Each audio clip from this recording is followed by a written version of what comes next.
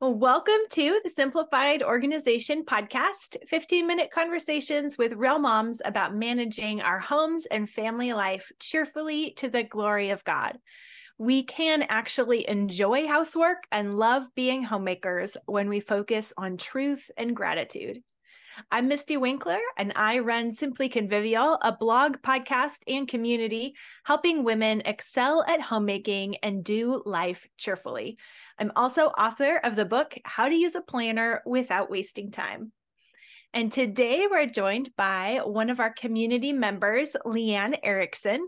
Leann has been homemaking since 1994. That was, my kids like to say, in the 1900s.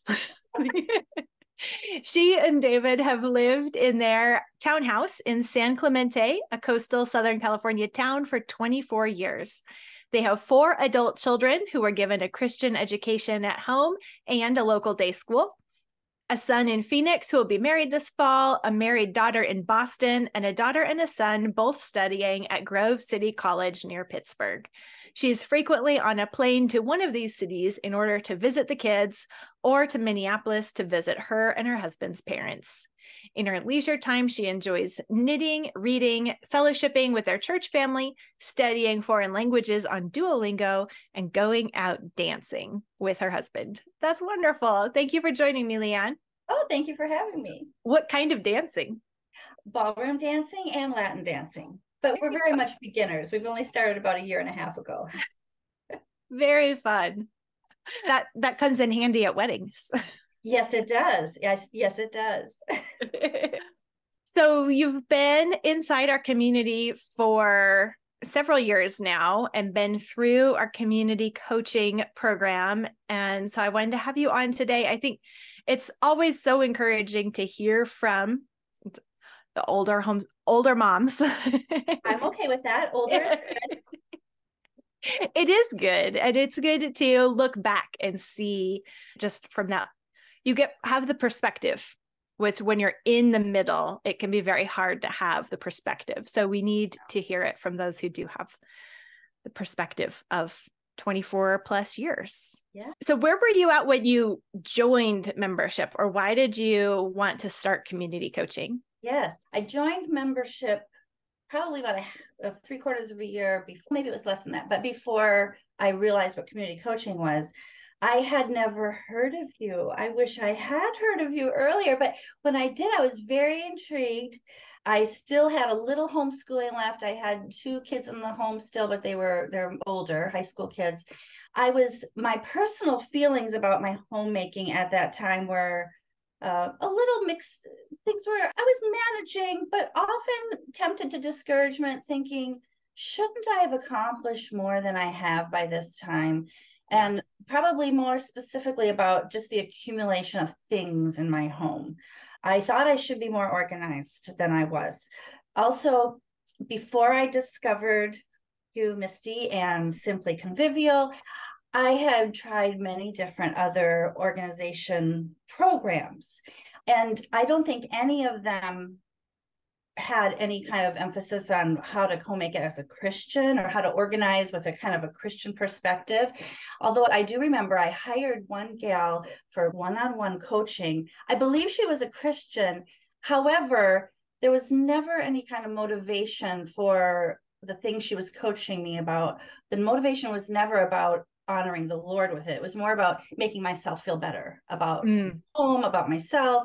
You'll be more peaceful if you can just get everything in order. And if you just follow these steps, this will happen for you. And I did learn some things, and it wasn't all bad, but when it was over, it wasn't very satisfying. It didn't really stick. I hadn't really changed any of my habits. So when I found Simply Convivial, and I started coming at first to the weekly seminars, I was so thankful for the connection between my theology and wanting to see my homemaking as honoring the Lord, glorifying the Lord. So then when it came time for community coaching, that was a no-brainer. Of course, I'm going to sign up for community coaching.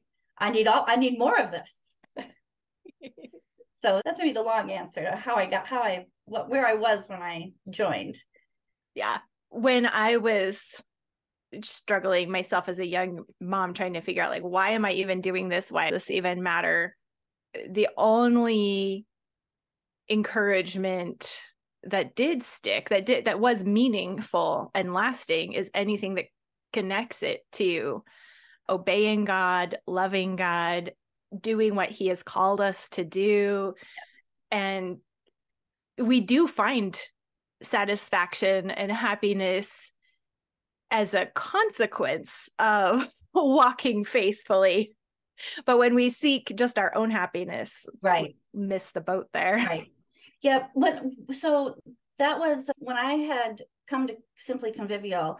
I had already made some big adjustments in my head over the years. Oh, yes, my homemaking should honor the Lord, and this is a good work I'm doing. I have a memory when I was a brand new homemaker.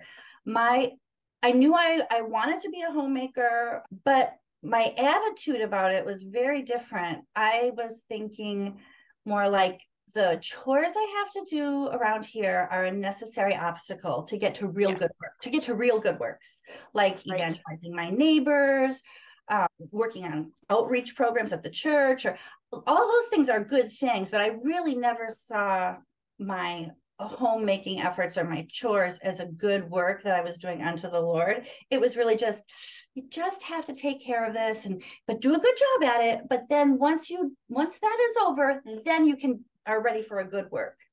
So that mind shift somewhere happened. I wish it had happened earlier than it had, but anyhow, it did happen eventually. And now I see very clearly, oh, wait a minute, this is what the Lord has me doing, and this is good work. I'm able to bless people around me, my family, and it's very satisfying to do my work as unto the Lord and not just for myself or for the praise of man. So has that shifted, changed, maybe been applied differently now that you are an empty nester? When it's not kids you're raising and growing in the home, how is homemaking different or maybe the same? Okay, that's interesting. Interesting question. I think some parts are the same because I still want to see my work that I'm doing around the house as honoring the Lord. So that motivation is the same, but maybe what I'm doing is very different. I have a lot of more flexibility now than I had when I had kids in the home. And in some ways, it's it feels like more responsibility because I'm the boss of my time. And so I need to be making sure I'm making good choices, organizing my time and my resources so that I'm doing what the Lord wants me to do, doing what my husband wants me to do. Yeah. I'm not sure I haven't thought about that question a lot yet. But so then with a perspective change there, or just connecting things in a more spiritually minded way, or you're just connecting the theology and the practical. Yes. What did that end up looking like in practice? Okay. This is where I noticed it when I was realizing this is what's happening, but I also still feel like it happens now. Yeah. When I catch myself not wanting to do some chore that I know must be done, or being tempted to grumble about this or have a bad attitude, I'm able to repent a lot quicker. Oh, Lord, forgive me. I remember times many years ago where I wasn't outwardly grumbling to my family, but I was inwardly just entertaining all kinds of grumbly thoughts about the laundry and how other people in the house they weren't following my rules. They weren't putting their socks where I asked them to, or things like this. And I would just inside make such a big deal about it. Like I was so put upon that the rest of the family couldn't just do what I wanted them to do. And praise the Lord, he forgives us. Because I see now like how gross that was that I was doing that. Also, the Lord was sanctifying me. And now, so anyhow, so when you say, how does that look? I'm just much, much quicker to repent of my bad attitude. I catch it in ways that I never used to catch it before. I used to think it was okay. Yeah. It was all right to be like that. That's what moms do. They're allowed to be in charge and be grumpy if people aren't doing what they want them to do. But yeah. So I hope I've become sweeter to my family. You can ask my husband and my kids if I'm sweeter now than when I was. I hope they would say yes, but anyhow, yeah. So maybe that's the main thing for me, where I see my theology connecting to my homemaking. I don't know that I'm actually keeping the house cleaner than I was before, but I'm doing it much more cheerfully. Yeah. And so you said at the beginning, you were feeling like maybe you should have been farther along in this journey than you were, which I think we all have moments where, is this all? Yes. Why am I not farther ahead on whichever Yes. journey than I am? But how did that perspective or attitude change as you were thinking about it? Yeah, I think it's changed in that I suppose growing in contentment and growing in realizing that having conversations with my husband about that topic has been very helpful, because he has reminded me, Leann, you were doing other things that you and I wanted you to do especially when you were homeschooling the kids and you weren't keeping closets organized to a certain standard.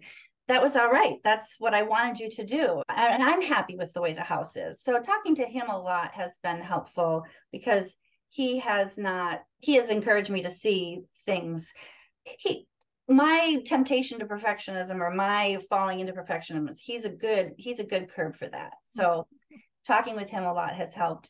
But then just the weekly reminders on the seminars and just the regular theme that's in the course material of avoiding perfectionism, or seeing these kinds of discouraging thoughts as giving into a temptation, or giving into a perfectionistic mindset that doesn't actually help me.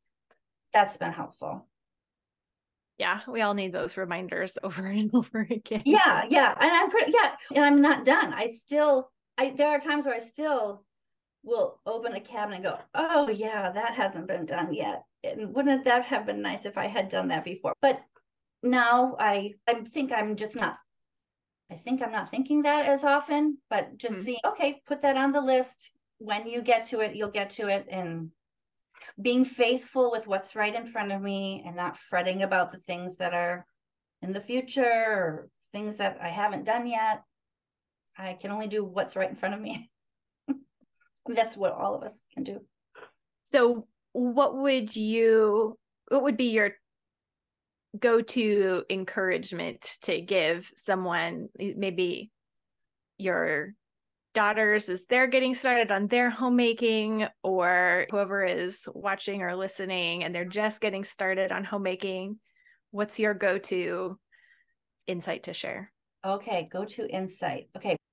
I thought about this question not in relationship to my newly married daughter, but since you put it that way, one thing that I often want to encourage her about is to run it all by her husband first. See when she talks about their home situation and things that they're dealing with, I always say, what does Ben think? So ask Ben what he thinks, or ask your husband what he thinks. You might find out that he's really happy with the way you're running the house. So don't make it harder for yourself than you need to. But I realize not everybody might have a husband like that. Maybe your husband does want you to improve in this or that. And then the other thing, of course, I would say sign up for community coaching. It's really helpful. And there's so many resources in Simply Convivial. It's so abundant. You just have to mine out the things that work for you. You don't get overwhelmed. You'll want to get overwhelmed, but don't. Just take what you can. And then the other thing is, believe what God says in his word, that he is working difficulty for good in your life. I try to remind myself that. I have to keep reminding myself of that. And I'm sure I will still, that when I face difficulties, even the trials I have in doing my homemaking, that I need to believe that God is working this for some good in my life, and to receive it with joy, roll up my sleeves, do the work. And when I'm overwhelmed, cry out to him, ask him for help. Okay, that's a lot of suggestions there. That's good. That's perspective. Those are all great. So you mentioned community coaching. What about it did you find most helpful, or how did it? Yes, yeah, what I mentioned before is just it's so abundant with ideas and things to think of. I already had a few things in place in my own life, so it wasn't like everything was completely new. I didn't have to restart a calendar or things, but I had never had the concept of a daily card before. That was awesome. That's a great one. There's a lot of good things about it. So just going through it systematically with coaching, whereas before coaching, I had access to all the courses, but I didn't really have a plan for stepping through the courses. So the coaching was helpful for that. Also, when a new idea or tool was suggested in the coaching, new to me, and then in Simply Convivial, or no, Convivial Circle, do you still call it? It's all Convivial Circle It's all now, Convivial. but yeah, yep. In Convivial Circle, people would call for suggestions or show us how you've implemented this. And that was always very interesting to see. Oh, this is one way I could do it. Getting ideas the way other ladies were doing it is very helpful, especially with something new that I had never done before, like the dashboard. Yeah, it's not like there's one right way to do it. Correct. And then if everyone just did it this way, it would all work out. And unfortunately, that is the way some organizing gurus like to do it. And I've tried those things, and this is much better, where I customize everything you teach me, Mystie, to work in my home. I love it. Perfect. What's one of your favorite personalizations? Okay, I love my daily card now, and I love my dashboard. I feel very connected to them. Yeah, I love those things. I also this isn't really a tool, but I love the weekly seminars. That's not really a personalization, but I just love those kind of pep talks during the week.